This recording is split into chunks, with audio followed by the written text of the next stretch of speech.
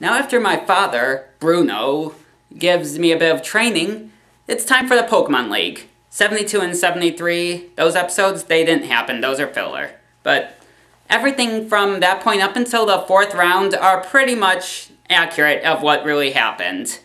The only two differences are that the first is before the 4th round, Gary did not lose any battles. He was still in the Pokemon League. And the other is that, of course, when I was in the 4th round, as you recall, it wasn't Bulbasaur who did all the victories. It was actually Ivysaur, though he still lost to Bellsprout. And also, it's worth noting that during that rock field where Squirtle initially defeated that Nidorino, it was actually Wartortle who defeated him, of course. And actually, this was what triggered his evolution. Yeah, he actually evolved into Blastoise right there. So now I have a Charizard and a Blastoise and an Ivysaur.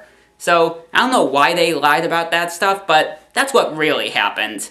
I got my Blastoise at this point, and that's how it all went down. But after the events of the 4th round, there was actually a small break that was taken during the Pokemon League, because now that all 4 of the fields have been gone through, the question is, what's next? Well, as you recall, they go for regular stadiums where no field stuff or any of that content going on. It's just a regular field, which of course took some time, so we all had a week break before we got to the top 16 battles.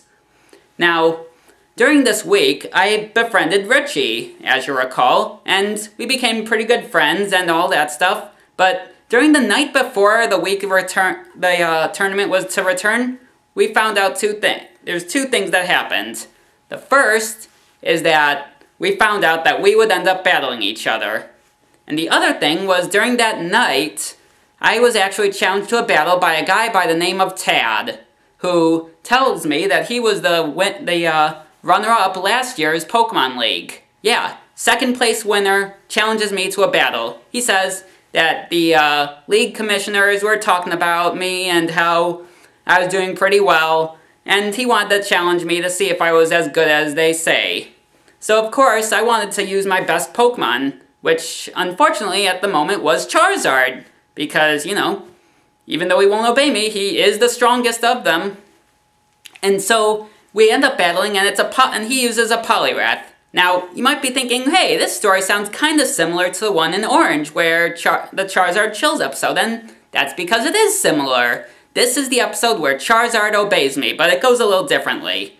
Now, as you recall, the trainer's Poliwrath uses Ice Beam, freezes Charizard up, and seeing as this was late at night, thing of it is that the Pokemon Center was overbooked. They didn't have any room for Charizard to be healed. So this means that I had to heal Charizard on my own. And after this defeat where Charizard disobeyed me, Tad tells me that if I can't get Charizard to obey me, then I don't deserve to be the champion.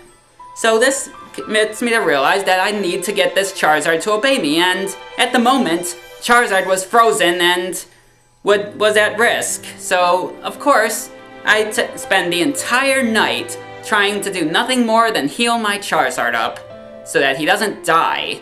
Now, of course, it goes through up to the next day, and I'm still trying to heal Charizard, and as a result, the Pokemon League is getting ready to start back up, and Richie is there waiting, and League people say that if I don't show up in time, I could be disqualified. But I'm still working on healing Charizard up, and luckily for me, I do manage to finally heal Charizard, and he's so grateful that I healed him and risked my own health for him, spending all night just trying to warm him up, that he pretty much told me to get on his back, and he flew me right over to the Pokemon League. Yeah, remember that Pikachu? Yeah, but anyways, upon getting in, I make it at the last minute, and we manage to have our battle. Now, battle with Richie went a little differently from what you may have been told. You see, as you remember, Richie did indeed start by sending out Butterfree, but of course I didn't use Squirtle because he's a Blastoise, and by sending out Blastoise, I actually end up winning against Butterfree, but after that victory, Richie ends up sending out his Pikachu next.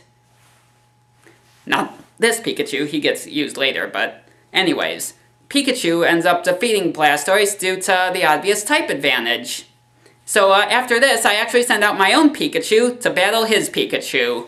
And it ends up being a really intense battle. The two of them are almost neck to neck. Pikachu takes a huge amount of damage, but in the end, my Pikachu managed to defeat Richie's Pikachu, and giving me that victory, but with one Pokemon left. Now, you may have been told that the other Pokemon Richie used was Charmander. No, that is not true at all. In fact, Richie had a Chairzard of his own, believe it or not. And that was what he sent out, who quickly took care of Pikachu due to the fact that Pikachu was badly weakened. But luckily, my final Pokemon is my own Chairzard. Yeah, who would believe it? Two of his Pokemon were same Pokemon versus one another battle. But in the end, the two Charizards battle, and my Charizard actually obeys me. And it was because he obeyed me that he finally managed to finish off Richie's Chairzard with a big bad seismic toss, giving me the victory against Richie. So don't believe what they told you in the show. I actually won that battle, not Richie, though we did still end up being friends. Now, after this, Tad was in the audience and he saw the whole battle. After defeating Richie, he congratulated me and said that I do in fact deserve to win after all, and we shook hands. So that all ended up being all good, and Chairzard finally obeys me.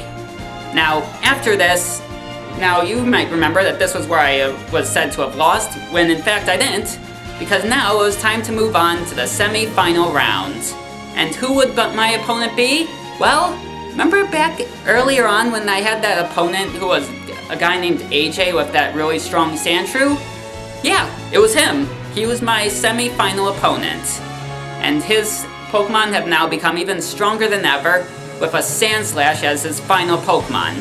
We had a big battle, and in the end, it was actually a battle of Ivysaur versus Sandslash. Ivysaur almost lost, but then at the last minute, he evolved into Venusaur. Yeah, I now have all three starters fully evolved, and it was because Venusaur was able to battle, he managed to take out that Sandslash with a big strong Solar Beam, giving me the victory and moving on to the final rounds. Now, of course, you might be wondering, so who's my final opponent? Well, you're gonna like this. Believe it or not, the final opponent was Gary Oak. That's right. Remember how in the Johto League there was that final battle that we had? And remember how all of his Pokemon were Kanto Pokemon? And not one of them was from Johto? There's a good reason for that. It's because his team was actually supposed to battle me in Kanto. That's why all of his Pokemon were from there. He didn't even use his Umbreon. But nonetheless, point is that his Pokemon were all, well, the ones that you saw in the Johto episode. Well, the big difference is that I had a slightly different team. Instead of the ones I had then, well, there were some similarities. I mean, yes, I did use Muk, Pikachu, and Chairzard, who of course in this version, once again, did defeat Blastoise. All that stuff with Charizard Spites, those were all true. Prior to that, I had, instead of a Bayleaf, I used Venusaur, and of course I had Blastoise as well. And I also used Kingler and Tauros to help. So yeah, all of them managed to put up a huge fight, and in the end, it was Chairzard who defeated Blastoise with his Seismic Toss, giving me the victory and becoming the Pokemon Champion.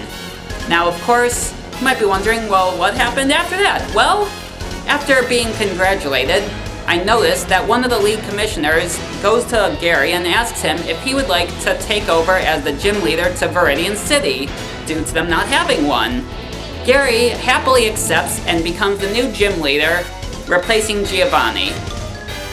Now, of course, Gary's story is over, but mine is not yet, because now that I've defeated the Pokemon League, it's time for me to face the Elite Four. They tell me that in 1 month, I will be scheduled to battle each of them one at a time. No, it's none of that stuff where I have to battle all 4 of them at once, despite what some rumors might tell you. I get to battle them each separately, where the way it worked was actually that they're all located on the Orange Islands. They have a guy who I meet, this young artist named Tracy, who is actually there as my guide. He's there to help me out with basically taking me to each of these islands so I can battle them. And I get plenty of days in between each battle, so I get to heal up fully. None of that stuff about battling them all at once. Can you imagine how difficult that would be?